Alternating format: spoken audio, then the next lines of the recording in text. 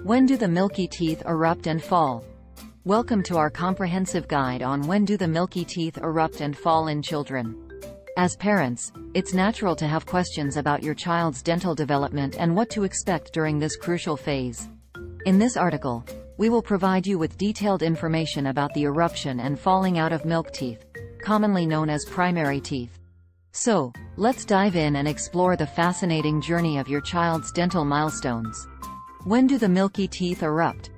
The eruption of milk teeth, also referred to as deciduous teeth or primary teeth, is an important developmental process in children. Here's a breakdown of the typical eruption timeline for primary teeth. 1. The lower central incisors. The eruption of the lower central incisors is usually the first milestone in a child's dental journey. Most babies experience the emergence of these teeth between the ages of 6 to 10 months. The upper central incisors. Shortly after the lower central incisors, the upper central incisors make their appearance. Typically, these teeth erupt between 8 to 12 months of age, slightly later than the lower ones. The upper lateral incisors come next, emerging on either side of the upper central incisors. These teeth typically erupt between 9 to 13 months of age, completing the front incisor set in the upper jaw. The lower lateral incisors follow suit, appearing on either side of the lower central incisors. Usually, they make their way through the gums between 10 to 16 months of age.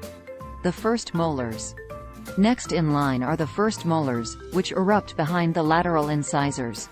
These larger teeth usually emerge between 13 to 19 months of age, providing a surface for chewing and grinding food.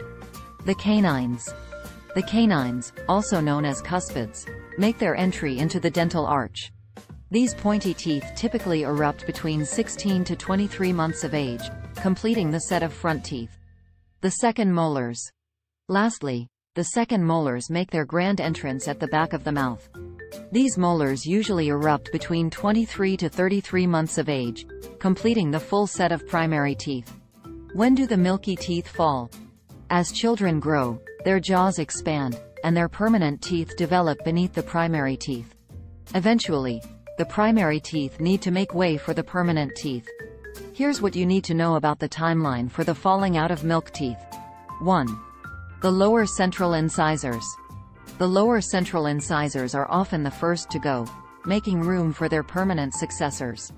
Generally, these teeth start to fall out around the age of 6 to 7 years. Following the lower central incisors, the upper central incisors begin to wiggle and loosen.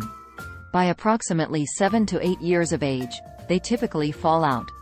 The upper lateral incisors. The upper lateral incisors, like the upper central incisors, also tend to fall out around 7 to 8 years of age. This creates space for the permanent teeth to come in. Similar to their upper counterparts, the lower lateral incisors also fall out between the ages of 7 to 8 years. The first molars. The first molars usually start to loosen and fall out around 9 to 11 years of age. These teeth are located at the back of the mouth, behind the primary canines. The canines. The canines follow the first molars, falling out between 9 to 12 years of age. The second molars. Lastly, the second molars make way for the permanent second molars, falling out approximately between the ages of 10 to 12 years. FAQs about the eruption and falling of milky teeth.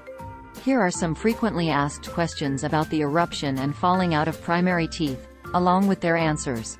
1. When should I be concerned if my child's milk teeth haven't erupted? It's important to consult a pediatric dentist if your child's milk teeth haven't erupted by the age of 18 months. Delayed eruption could be due to various reasons, and a professional evaluation will help identify any underlying issues. 2. What can I do to alleviate teething discomfort for my child? Teething can be a challenging time for both infants and parents. You can soothe your child's discomfort by giving them a cool teething ring or gently massaging their gums with a clean finger. Consult your pediatrician for suitable over-the-counter pain relief options. 3. Is it normal for my child to lose their milk teeth earlier or later than their peers? Yes, the eruption and falling out of milk teeth can vary among children.